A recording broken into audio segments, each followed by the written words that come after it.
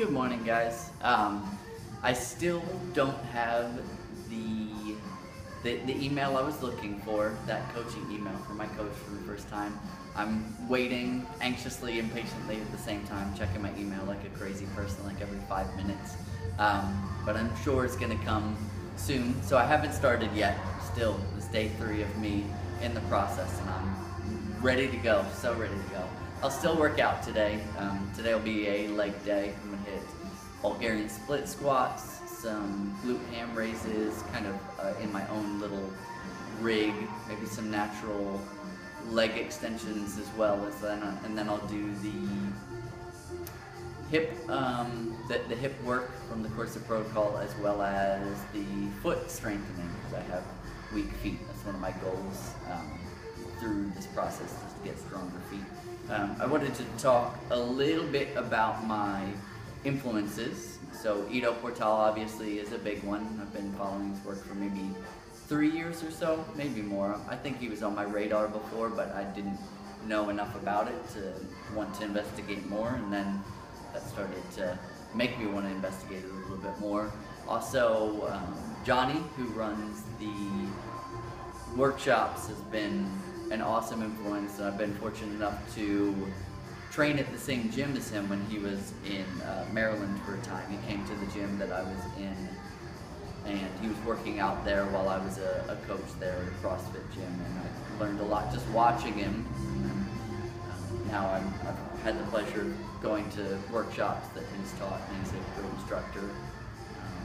Past that, other coaches, Dan John, who is like big in the fitness and exercise world. I coach youth and adults, and he does the same thing, and his voice of reason in a sometimes kind of crazy fitness, more kind of world, I find his voice of reason to be very refreshing, and he's always got a reason for the things he does as well. It's very well thought out, so I definitely take cues from him. And then recently, Mac Shank. I met him at the 2015 Dragon Door Health and Strength Conference, and I really liked what he had to say. It aligned with what I was already thinking myself, and I really enjoyed reading his stuff. He puts out a good amount online as well, with articles as well as daily 5-minute flows, which can be really useful if you're looking for some inspiration for that. So Mac Shank, I think that's macshank.com.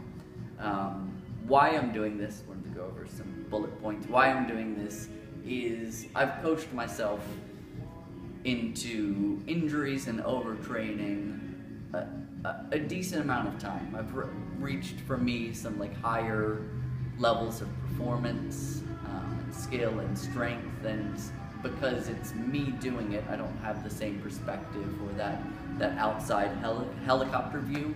So I'm going to enjoy having a coach tell me what to do, because with my own athletes, they don't end up overtrained or hurt with these nagging injuries, generally because I have that outside view of them, but I just don't have anybody to do that for me. So I'm looking for that. Who I train and who this is going to benefit. I work at a gym called Mission Fit. You can see that sign there. We are a non-profit, and our mission is to strengthen Baltimore's youth. So any kids, youth in Baltimore can train here for free. We have classes after school, and in the summertime we'll be having some open gyms so they can just come in and train and learn more about their bodies, and learn a little bit more about movement and staying fit and healthy. I also personal train adults, and they range from people with fitness goals to weightlifters to powerlifters to kettlebell sport, a little bit of everything. I enjoy the performance stuff. I also enjoy the restorative stuff as well. Other things I like are round head York dumbbells, which we have a whole set of, which is pretty exciting to me, like the old vintage antique style, avocados, and friendly people. I hope to meet more friendly people through this process, which is why I'm putting it publicly on YouTube. If I just wanted to stay in the gym by myself, I wouldn't meet very many people. So I'm looking to meet people in person as well as online. So if you want to comment, say hey. You can also write me at geoffit@gmail.com, and that's geoffit@gmail.com. I hope I have more for you with my process. Hopefully tomorrow, the This is day 3, and I hope you guys are having an awesome day. All right, bye.